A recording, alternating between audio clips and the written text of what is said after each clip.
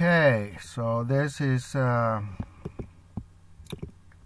Mac OS Yosemite 10.10.2, and I'm going to try to access the VCDS using VMware Fusion.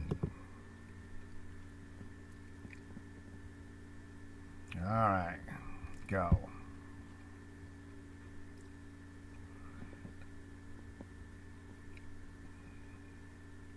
This one is amazing. You can access the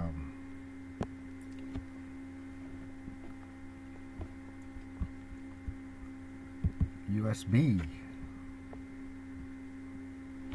Let's see.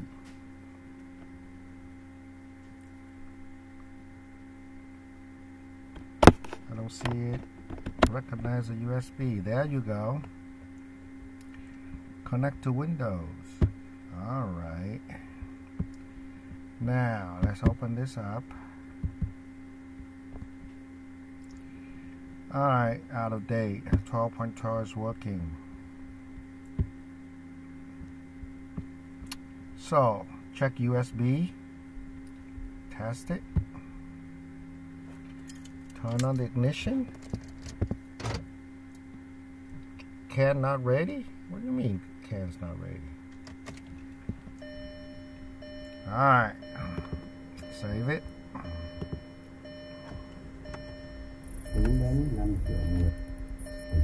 I don't want to hear you.